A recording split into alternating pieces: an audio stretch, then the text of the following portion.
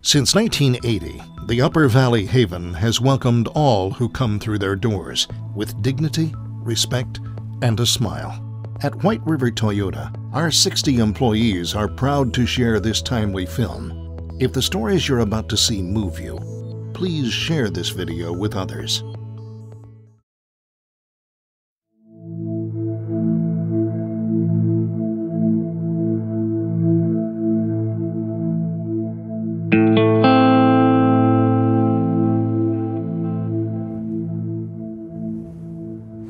And then it all crashed.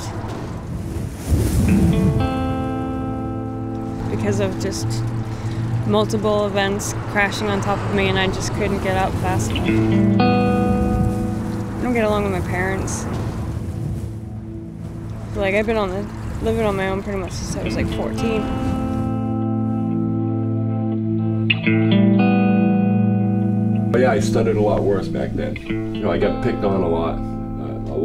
With my dad, he didn't really like me that much, so.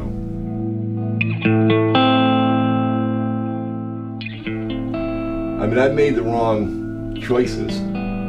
I was spending, lots of time getting high and getting drunk, and like I said, now I've finally gotten to getting my act straight, so. I wanted to be a musician and write songs and perform them. And I wanted people to know how it feels and if they can relate to it. We have about 49% of our students living in poverty. Another 15% of those students are homeless.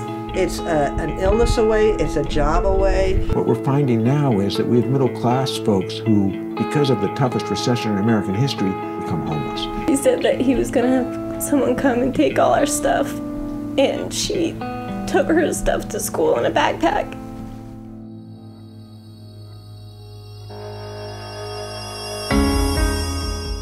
The bottom end of anybody's continuum is being homeless because it's where we anchor. People are handed such difficult things. Losing your way doesn't discriminate. It's very hard to get out of that cycle. You know, if you just keep repeating your past, then you're not gonna move ahead. I mean, you can affect your own fate. Because I never thought I'd be in this position. I think it was an issue of pride. Asking for help was a pretty big step. There's a resilience that, thank goodness, humans have.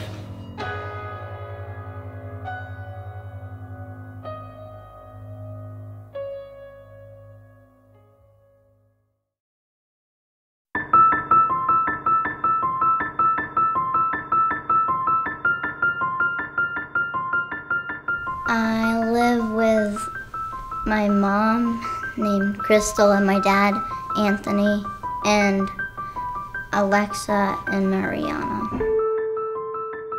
We've been through a lot of hardships, but we've grown together as a family. They were trying as hard as they could to work, keep a job, and pay an exorbitant rent. Tony got laid off. They sold the business to somebody else, so I didn't have a job anymore either. Their love was constantly being tested. We were in the process of losing our apartment. The landlord sold the house. We had nowhere to go, like nowhere. We didn't have any money at the time to get a place. He knocked on the door and he said that he was gonna have someone come and take all our stuff, and she took her stuff to school in a backpack so that she wouldn't lose it. Sometimes it hurts instead. It was hard. Sometimes it lasts in love. Sometimes it hurts instead.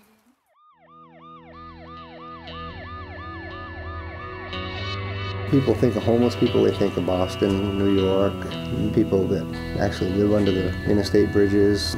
But the way the economy was, a lot of people had a home and lost it. But there's a lot more of that population here than people realize. We are seeing more situational poverty, middle class, achievement-oriented people who have hit bumps in their life due to the overall economy of the country. Many of the families are hardworking people, but they're underemployed. It's not that they're not willing to work, it's been challenging for them to find employment. There were people hidden in plain sight in our community.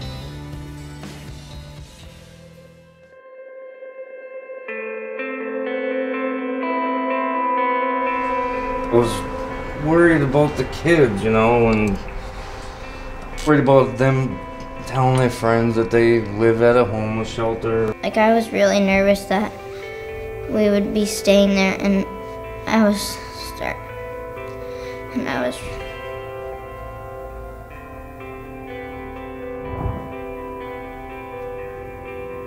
After I went there, I got to know other people that went through everything, like, that might have even went through harder things than me. We're not the only people that are feeling that way. It wasn't at all what I thought it was. It was so different. It was much nicer than I imagined. They gave us a room, and they were, like, to make us feel, like, all comfortable and stuff, they would sign us up, like me up for, like, tons of camps.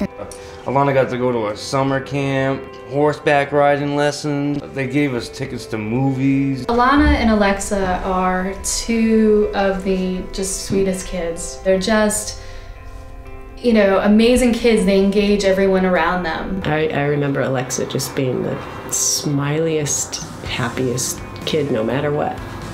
I'm glad that little family's intact. Those little girls, boy, did they love their parents. I could see that. That love was definitely there. Jody was our caseworker, and she was a pretty amazing woman. It wasn't just a job to her. She really cared about people. I'm there, and I want them to help themselves. One of my goals was to become an LNA. And one of my other goals was to have a stable apartment and living situation. And both of those goals I met. And so if somebody else were in your situation, what would you say to them? It might be hard for your first time having to do this, but it's gonna get you higher in life, and you probably will see, like, a bright future. The idea of the Haven started out of a Bible study. They were feeling called to start a homeless shelter. So they got together with other churches, all volunteer at first, and then it just grew and grew. I had prayed that I'd have an opportunity at some point in my life to work with the homeless. Mary is so dedicated to the Upper Valley Haven and has been for 30 years.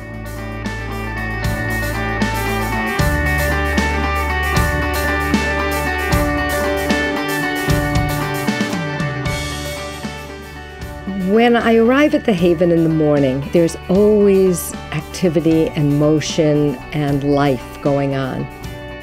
We have some of the best shelters anywhere in the country because Vermonters believe in taking care of each other. We're here to welcome everyone who comes through the door with dignity and respect. It is a place of miracles. Our resources come through the door. They're all donated to us, but we give it all away for free. They come in and they register, and they come once a month for about a week's worth of food. Once a year, the Haven invites families from around the area to come in on a Saturday to turkey for Thanksgiving. I have been unemployed for a couple of months, and I have a family of 9. So this is helping my family out a great deal. There is such a culture of expectation in our community. Holidays are hugely about food. They are about giving to each other. My name is Joe Hensel. I'm married to the lovely Britta. So today is our Thanksgiving meal. We're making pumpkin pies, apple pies, sweet potatoes, the turkey, stuffing. The satisfaction of seeing people enjoy the food, that's just the, as they say, if I could use a cooking metaphor, the icing on the cake.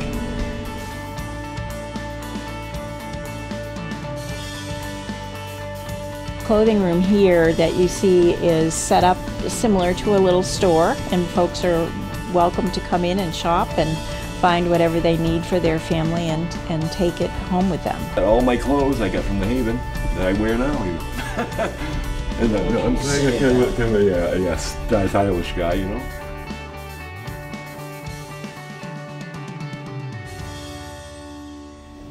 You could always give money to bail someone out of a situation, but really giving them tools is the best way to solve the problem. So I took a class at the Haven called the Getting Ahead program, and it taught you about, making smart goals. Budgeting, knowing how to speak effectively. When I got here, they were offering this photography class that you could take. I've just been seeing everything in black and white for so long. It brings out my creative side that I lost touch with. And you get a better understanding of all the things that I can't say what I am and who I am. We have found folks working amazingly hard to learn how to think differently and then act differently. Change is possible.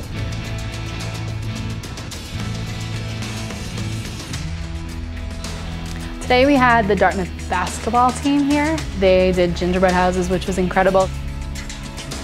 The kids loved them. There's a lot of stress that comes along with poverty and homelessness, and so when they come here, it's just time for them to just be a kid.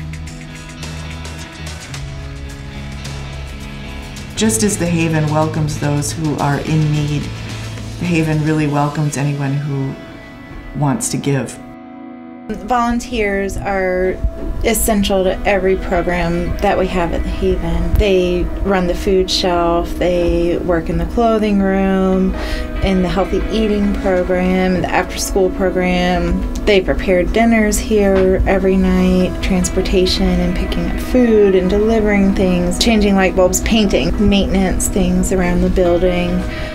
I actually came and I stayed here in the family shelter for a little while. Then and even now I came back because I just wanted to give back. They did a lot for me. There is a huge gap. Wherever there is a heart, there's a way to bridge that gap.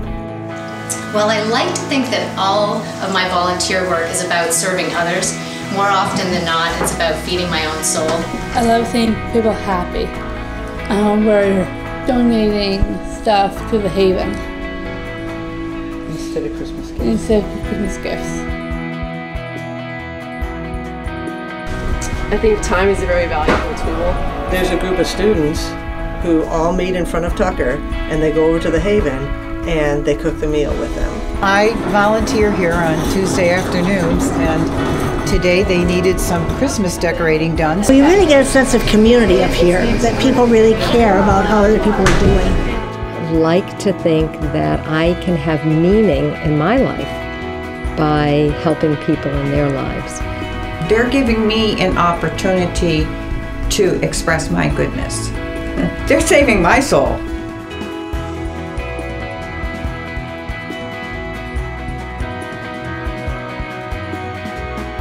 So much money taken out of our check each week, and we give it to the Haven. Well, one of our top events is just our second annual golf tournament this year. That's been a great success.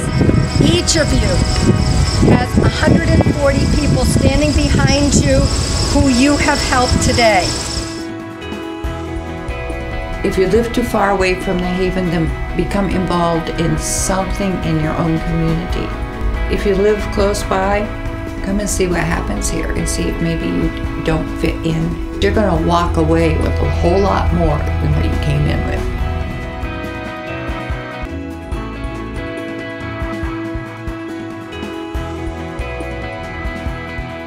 Always looking to see for outcomes of what we do. Are there better ways to do them? More effective ways for the people that we serve. The Haven is effective. The Haven is careful with their funds. The Haven is generous. To have Sarah at the helm of this organization. I don't know anyone who could do what Sarah's doing, always with love and honesty at the bottom of everything. The only way that you're going to help people make a change is by showing them that they're worth something. What we have found that is universal for people is that they want to be respected and they want to be accepted simply as worthy human beings. If you don't feel good about yourself and you're not proud of what you become, then you won't be able to move forward. Well, since I've been at the Haven, I have been on 3 interviews. I can make some type of decision of where I need to go career-wise. My whole goal now is to be as helpful. So I go up to Haven there, and I like to just sit there in the background and play the guitar very softly, and that definitely gives me a lift. Get the honky-tonk blues. Yeah, the honky-tonk blues. Oh Lord, I've got a. And the thing is, everybody has skeletons in their closet, but that's not what counts. It's what you're trying to do. Counts. Her dreams, are to be a singer, to be an actress. With her talent, I think that she could probably accomplish it. Life is about dreams, and you gotta, it's just what it's about. Like, everyone has a right to do whatever they want to and accomplish anything, and that everyone's beautiful in their own way. And no one can say that you're not, because you are.